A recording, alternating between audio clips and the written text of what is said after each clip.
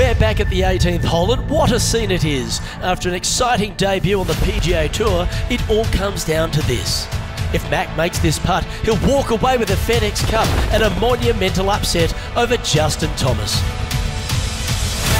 But Mac's journey to get here wasn't easy.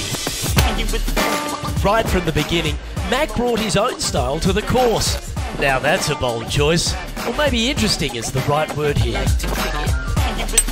Mac really puts in the work on and off the course. His Q-School performance just gets better and better. Luke, this is the spot where you either fail or shine.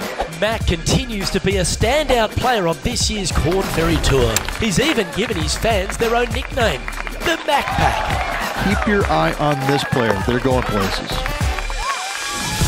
Well, this is a massive moment. Mac steps into the stadium hole for the first time. The hardest par 4 historically on the PGA Tour. That heart must be beating out of his chest.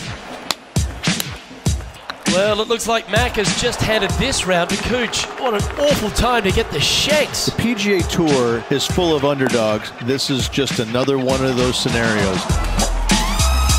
Mac is really giving Sergio a run for his money, and the Mac Pack is loving it. If he keeps this up, I might join the Mac Pack myself. And there's a couple of my mates enjoying a little hop and a play around in the shade. This signature hole at the John Deere Classic. It's a birdie fest. You can even smell the sizzle of Pork Chop Hill. Well, Mac is playing aggressively here. He's going for the par 5 in 2. Oh, this one looks good.